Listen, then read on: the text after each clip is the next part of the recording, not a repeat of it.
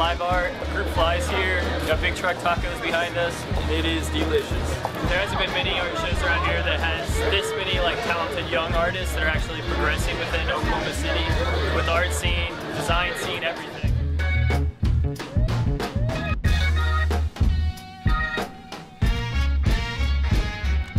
I definitely think this is a progressive show. It really pulls together like a lot of different genres and different demographics. We've got guys from the south side, we've got guys from the northwest side, and from the midtown, and so it really brings together like a huge community of Oklahoma City. Bringing the culture back alive, you know what I'm saying? You know, different kind of medias, you know, kind of different. Not focusing on graffiti, you know, mostly painting on wood with acrylics and all this other stuff, you know. It's good, you know. A bunch of good people getting together and doing artwork all at the same time and showing their stuff. It all kind of ties together.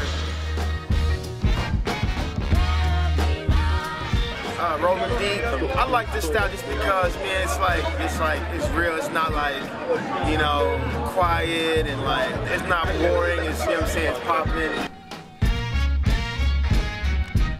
I think this show is awesome. It's a real dope turnout. A different crowd. I mean, we have like everybody here. You know, my man Dust, Kaleb, you know, Tank. I mean, all those guys are really making this scene progressive. It's eclectic. It's there. You got all types of genres. You know, I'm seeing kids from the art community, the skateboard community, the street. Imagine that, art bringing people together.